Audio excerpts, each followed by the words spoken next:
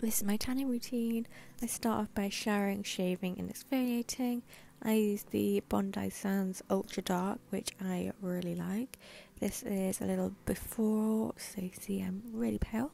I use the Bondi Sands Mitt, and I normally start off by doing my legs and then my back and working up, but I'm just going to show you how I apply it to my arms.